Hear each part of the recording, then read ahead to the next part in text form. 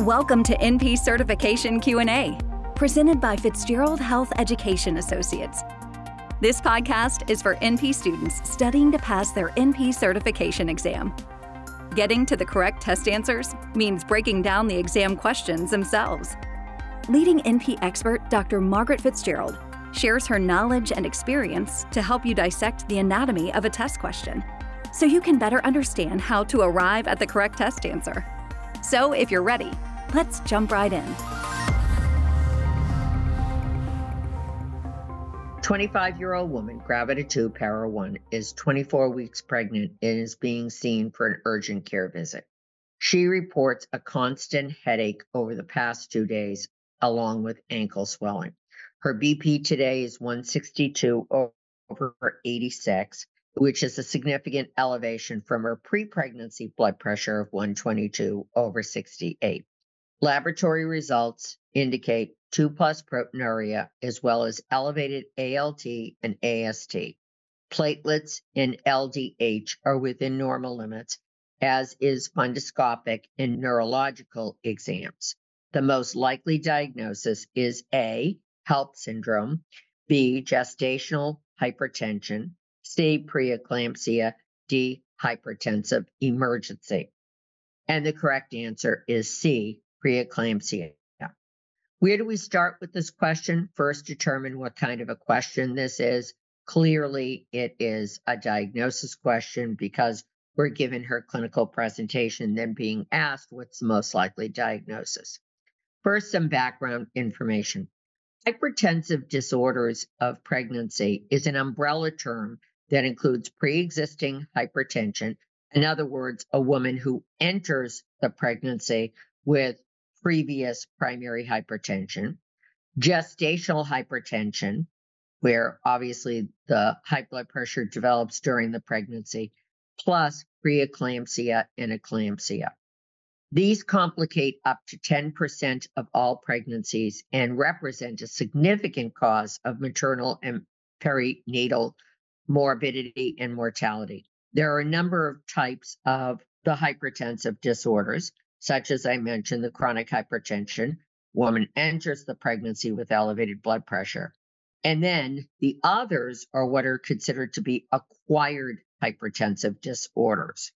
Preeclampsia, which is what we're talking about here, is defined as new onset hypertension with evidence of new onset target organ dysfunction and is noted after 20 weeks of gestation. While proteinuria is a common finding in preeclampsia, the condition can be diagnosed in its absence, but only when there are additional TOD findings, including elevated hepatic enzymes, evidence of renal insufficiency, edema, and neurological alterations, including headache. Now, the blood pressure threshold in preeclampsia is 140 over 90 or higher on 2 readings, at least 4 hours apart, or 160 over 110 or higher on a single reading. When proteinuria is noted, it's usually on the UA dip, and it will be 2+ or greater.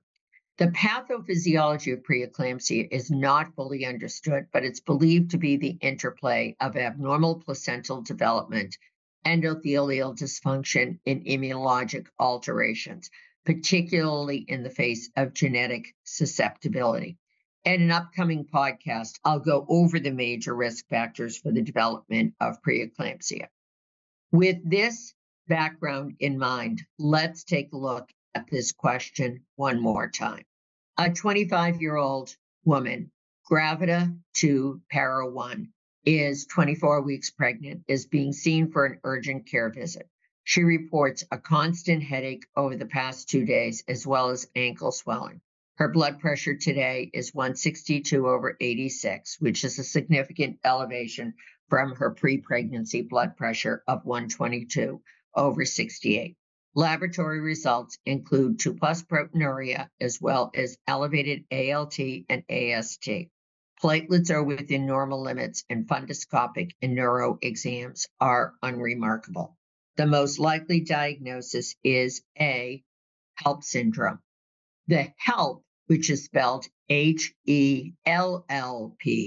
in HELLP syndrome, stands for hemolysis, elevated liver enzymes, and low platelets.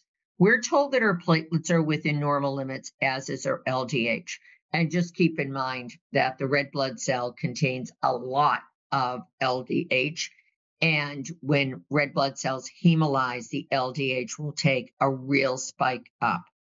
So the fact that she has normal platelets and a normal LDH really leans away from her having HELLP syndrome. By the way, there are a couple of schools of thought with HELLP syndrome, and one of them is that the condition represents severe preeclampsia, or that, in fact, HELLP syndrome is an entirely different disorder that is simply seen more often in people who already have preeclampsia. B, gestational hypertension. This is incorrect. Gestational hypertension is defined as the de novo presence of elevated blood pressure during pregnancy, with de novo being Latin for of new. In other words, new onset elevated blood pressure during pregnancy, but no evidence of renal, cardiac, or neurological dysfunction that is noted with preeclampsia. She's got a headache, she's got protein in her urine. This is not simply gestational hypertension. C, preeclampsia. Of course, this is the correct answer. The most important intervention in preeclampsia is to maintain that high index of suspicion in individuals who are considered at risk, promptly recognize the condition when it occurs, and referral to a provider with expertise in maintaining this complex condition that can threaten both the life of the mother and the fetus is critical. And you know what? I want to say that last sentence a little louder for the people in the back. Do not let this slide, because intervention does work, and that when we look at maternal mortality, preeclampsia is one of the issues that is raised about late intervention in it, and we just don't want that to happen. So D, hypertensive emergency. This is, of course, incorrect. Hypertensive emergency most often occurs in patients with established hypertension who have marked blood pressure elevation, usually greater than 180 over greater than 120, accompanied by hypertensive target organ dysfunction. This TOD can include pulmonary edema, hypertensive retinopathy, which we were told she does not have, and accelerated renal dysfunction. The other thing that's key, this patient was normotensive prior to pregnancy, and therefore we're looking at a pregnancy-related hypertensive disorder. Key takeaway, pregnancy is not a disease. It is not. And the majority of pregnancies do not have potential life-threatening complications like preeclampsia can be.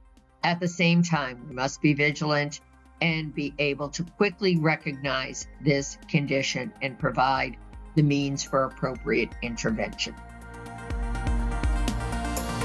Thank you for listening to NP Certification Q&A, presented by Fitzgerald Health Education Associates. Please rate, review, and subscribe to this podcast. And for more NP resources, visit FHEA.com.